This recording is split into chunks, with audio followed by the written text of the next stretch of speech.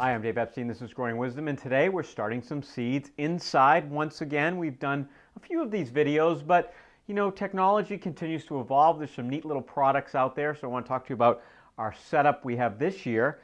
So what do you need to start seeds? There's really just a few important elements. 1, light. 2, great soil. 3, warmth. And 4, water. And of course, you've got to put it in a container. But those 4 elements really make seed starting successful. Here we have some trays. We filled them with a Johnny's 512 mix, which is a mix specifically made to kind of start plants. You can use other seed starting mix. It doesn't matter where you get it. Just be sure to use a seed starting mix because it's a little bit lighter and the seeds tend to grow better in that type of medium. You don't want to go take soil from your garden and just start the seeds in that.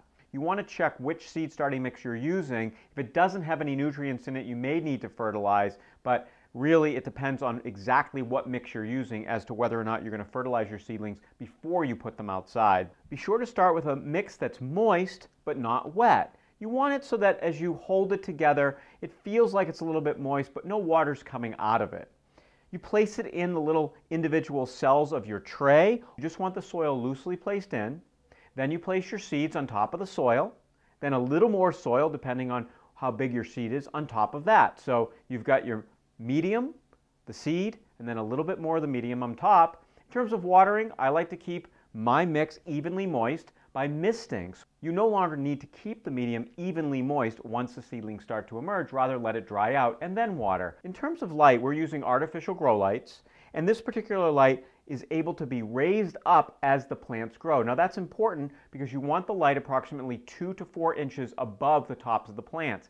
Higher than that, the plants may stretch in order to reach the light and become leggy. So if you keep the lights closer to the plants will tend to stay nice and tight and lower to the ground. I'm using a seed starting mat. This mat keeps the soil warm. It actually has a probe that goes into the soil, and then it registers what the temperature of the soil is. I can actually set the temperature of the soil. I set the soil at 80 degrees for germination, and I'm going to lower that temperature a bit as the plants begin to grow. I label the rows of seedlings that I've started here. That way I remember what I've planted, and then if I want to move them into different pots, bigger pots before putting them outside, I'll also label the individual pots. But you can see we've used these great little wooden sticks, labeled them, and that way we can tell what everything is here, because honestly, I would just forget.